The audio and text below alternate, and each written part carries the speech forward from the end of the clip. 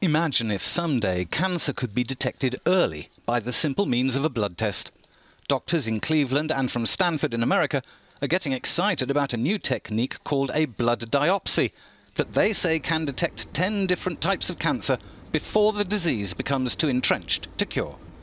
It opens the possibility of screening to nip cancer in the bud before any symptoms manifest themselves.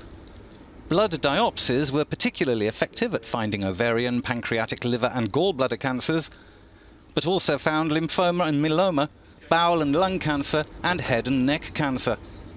The test screens for cancer by detecting tiny bits of DNA released by cancer cells into blood.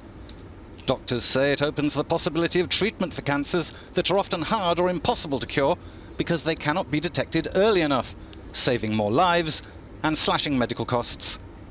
The researchers stress further clinical development is needed.